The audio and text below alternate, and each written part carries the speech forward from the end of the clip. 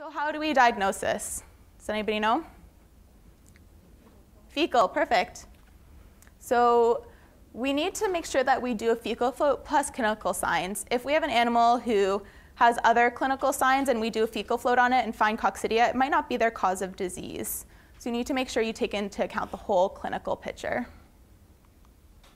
It can be relatively easy to find, so unlike Giardia, it's not as tricky to find. Once you know what you're looking for, you can usually find it. It is still pretty small, but a little bit bigger than Giardia on a slide.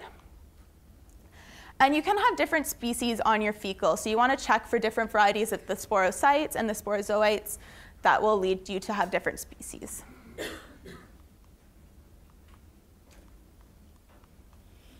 So this is just an example of them more close up. So you can see the sporocytes right here, the different numbers of them.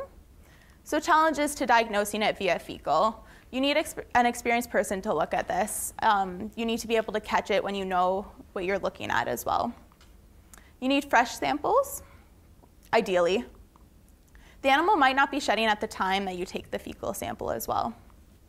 They can have a low burden, so maybe at this slide you're looking at, you don't have very many eggs and you miss them.